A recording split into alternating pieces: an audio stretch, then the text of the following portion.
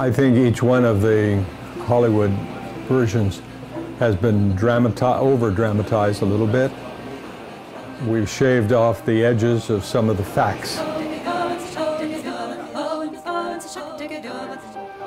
We've certainly enhanced the sexual aspects of some of them, that's for sure. But the truth is, I don't know what the mark really is in many of the cases, you know. I've not found everything I should find on the story to be definitive about saying you're wrong here totally, or you're wrong here partly, or whatever.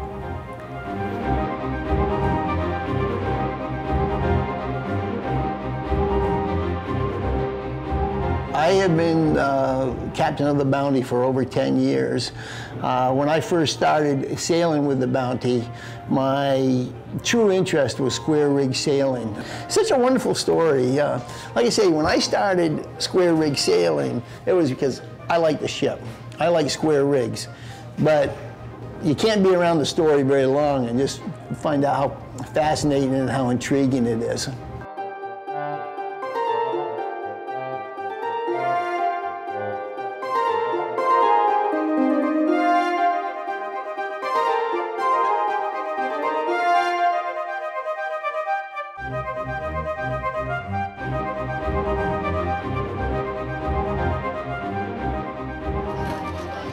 My name is Dmitry Simakin. I'm from Moscow, Russia. My passion, sounds more, is the story of the Mutiny of the Bounty and the Pitcairn Island history. This great story have to be told to all people. Nobody in Russia knows about Bounty and Pitcairn. When I asked, what do you think when you hear a word Bounty? All of them told me a chocolate snack. Yeah. Not really used anymore, and then there are lots of restaurants. Yeah. Well, Fletcher Christian, the leader of the Bounty Mutineers, he is my great-great-great-grandfather.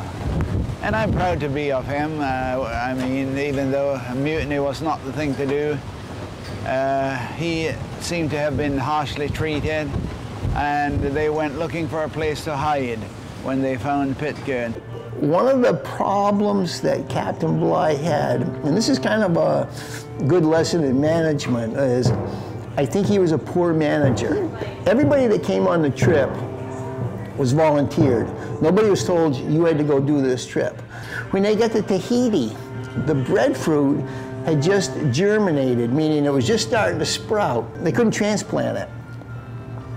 Captain Bligh let his crew go ashore and live basically for 5 months ashore.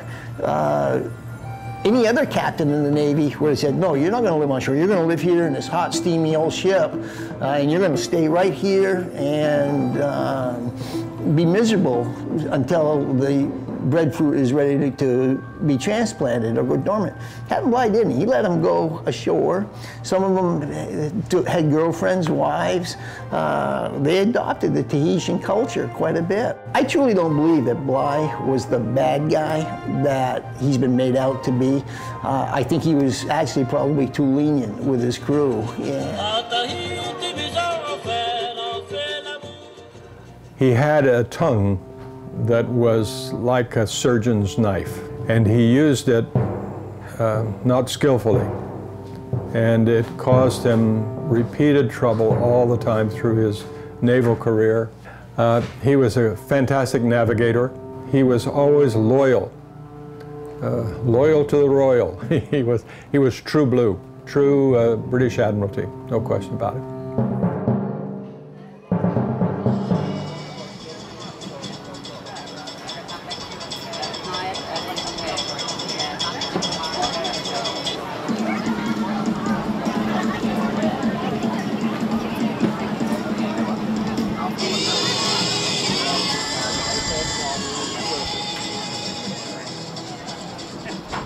So if you're interested, come on in a little closer. I I know I can shout loud, but not long, maybe. Pitcairn Island, you may know, was discovered by a young boy named Robert Pitcairn, who was sailing in HMS Swallow around the world with Carteret. Unfortunately, they weren't very good with longitude then, and most of you probably know that the island got very nicely drawn. They sailed all the way around it, drew very nice pictures of it, but when it came time to put it on the map, they were a little bit off, which worked to the mutineers' favor when they were picking a spot as sanctuary. Our island is so tiny, encircled by the sea. Its shoreline is so rugged, so well as you can see. But we have a like it, a whole world today. And if you ever come our way, our kindness we will share. Anyway, it's beautiful. You touched me very deeply when you were singing. Yes. It was a long journey. We left Pitcairn, and 4 days later we landed at Easter Island on a cruise ship. We spent 3 days in Easter Island. Then we flew to Tahiti, where we spent a few hours at the airport, and then on to Rarotonga, where we spent about 1 hour, and then on to New Zealand.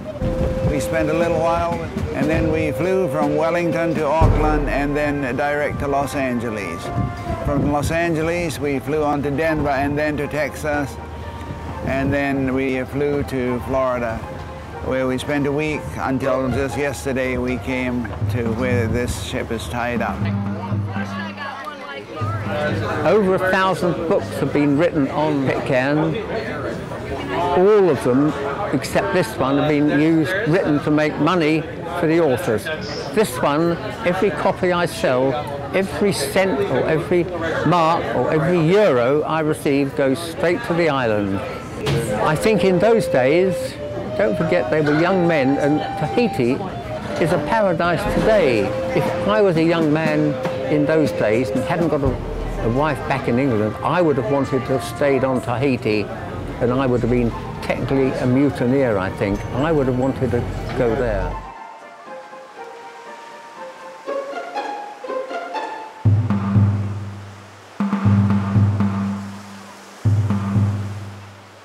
I'm the director of the Pitcairn Island Study Center at Pacific Union College in the San Francisco Bay Area. And our purpose is to provide information, accurate information about the Bounty saga. Pitcairn Island from 1890 was a pioneer missionary base in the Pacific Ocean for Seventh-day Adventist Christians. And so every young Seventh-day Adventist growing up in earlier days knew about Pitcairn Island.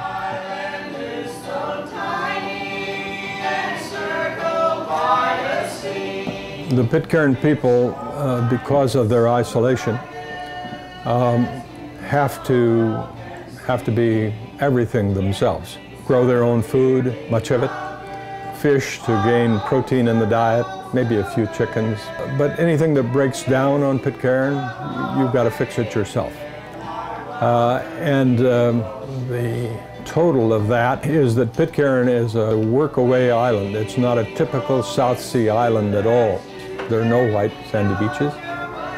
You have to work if you're going to survive. The interrelationships of the people on the island make it very special, all of whom are related to each other.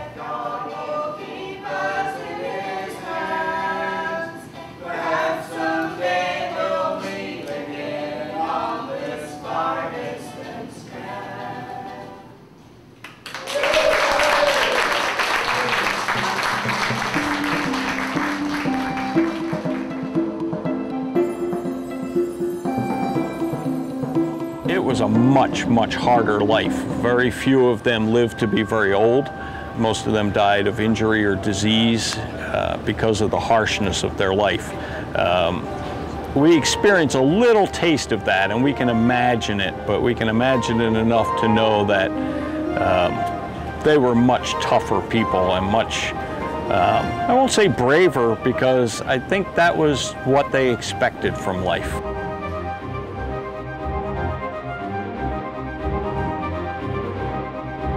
This bounty is absolutely nothing like the original bounty.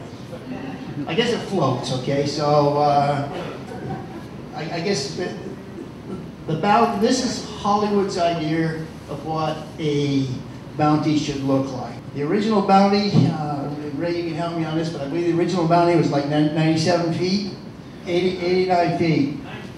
Spire length on this bounty is 180 feet.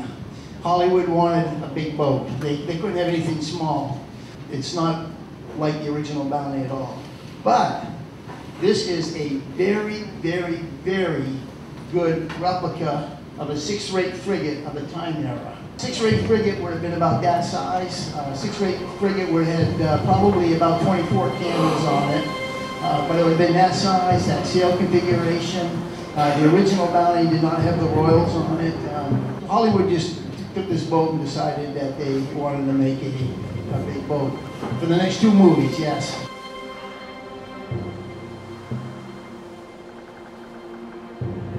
Johnny Depp is very much involved with the bounty, and Johnny Depp was very interested in the bounty, very, very deeply involved in the bounty, and there are other people. Anthony Hopkins and Caroline Alexander, as well as a number of influential artists, had been invited. So unfortunately, it was not in their schedules to attend. Barbara Kuchow, this mom, Friends of Pitcairn, an appreciation, Bounty Pitcairn Conference, Florida, 2005. I come from London, England, and I first became interested in the Mutiny on the Bounty story when my father took me to see a film starring Charles Laughton in the middle of the 1930s. And I've been interested in the subject ever since then. I want to make sure that everybody signs the guest book. I don't want to miss it. So, let's see what we can do. Who's in line? Okay, let me put right over here.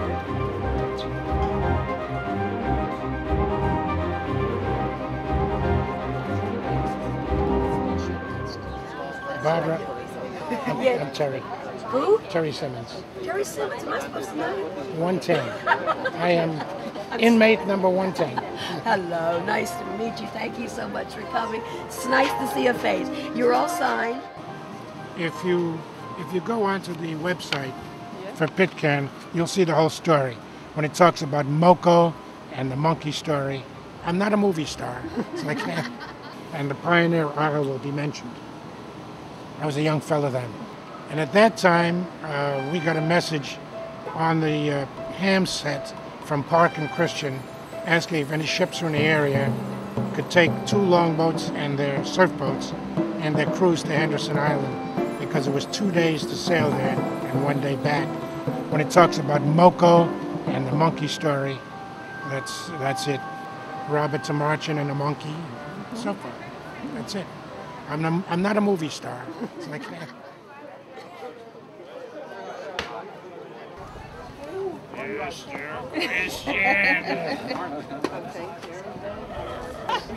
Got real mutiny is here.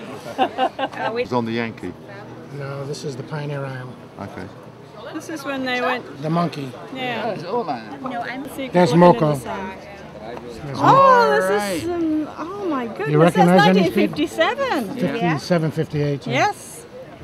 Wow. The title of my talk is The Influence of the Panama Canal and Marconi upon the Pitcairn Islanders. And that's part 1. And part 2 is Inside the Pitcairn Island Family, 1928 to 1938. And they tie in together very closely, as you'll see. Right around the 1950s. I don't have actually the exact dates really well.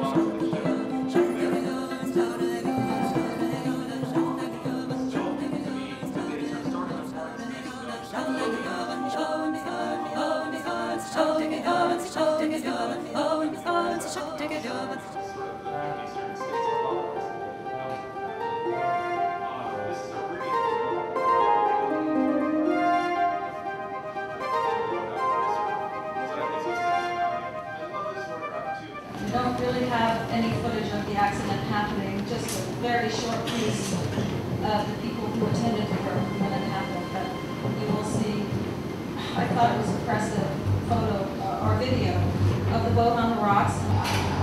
I won't say very much. You can just watch and see for yourself.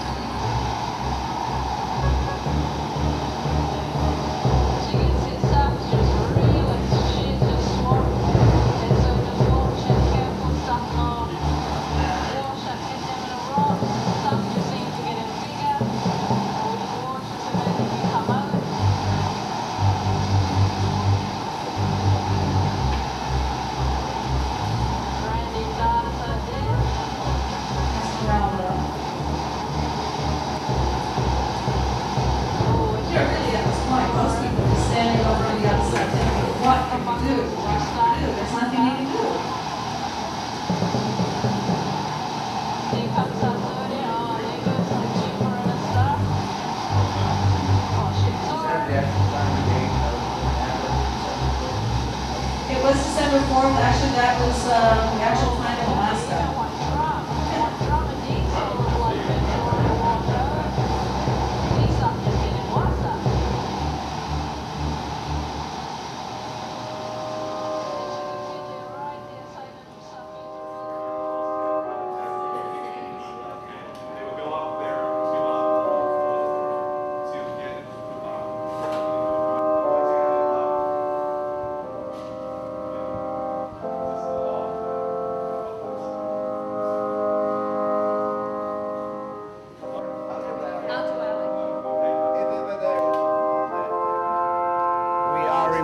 No doubt about that, and it seems more so remote than ever before with the way shipping is today. We get mail about 3 or 4 times a year, and our supplies come in from New Zealand. We pay heavy freight charges. We have only about 10 hours of electricity per day, and we are hoping that within the next year we can perhaps have wind-generated power, electricity. We make carvings, which we sell to the cruise ships. There's about 7 cruise ships that come to the island each year, and we're able to sell things to them. And we dry bananas also, which we export off to New Zealand. And just in the last 2 or 3 years, we've been trying to increase the number of beehives on the island to produce honey.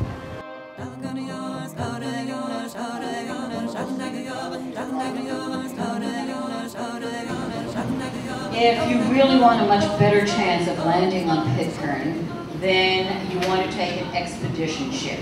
These ships are considerably smaller. They don't have the slot machines and dancing girls, but some of them are really quite nice. Now, all of the expedition ships don't go to Pitcairn every year. There's not a regular schedule for it. And this coming year, there are only 2 expedition ships scheduled to call at Pitcairn, but sometimes in the future, some of the others will be back. Well, it's wonderful to go to Pitcairn. If you can do it, it's absolutely marvelous, but not easy for you to get there.